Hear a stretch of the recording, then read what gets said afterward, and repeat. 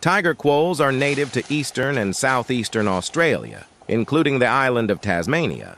They thrive in diverse ecosystems, from rainforests to woodlands, making them true masters of adaptation. The tiger quoll, also called the spotted quoll, is the largest of the quolls.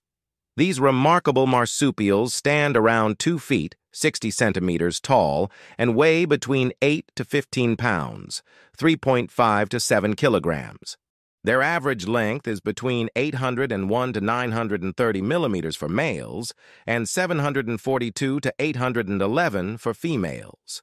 And that is across 2 types of subspecies, making up a generally powerful build and a striking appearance.